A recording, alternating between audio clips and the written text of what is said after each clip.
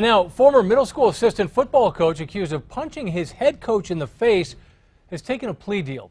According to police reports, it all started with two football players arguing and throwing around the N-word after a game. Police say Mesa Middle School assistant coach Thomas Davis didn't think his boss was doing enough about the problem, and that led to punches. I'm a teacher and a coach, and I tried to talk to him, and he just ended up punching me a bunch of times in front of all the students. According to the Roswell Daily Record, Davis pleaded no contest last week to battery. He received a deferred sentence, meaning he will serve no jail time if he can stay out of trouble for the next few months. He will also have to undergo anger management counseling.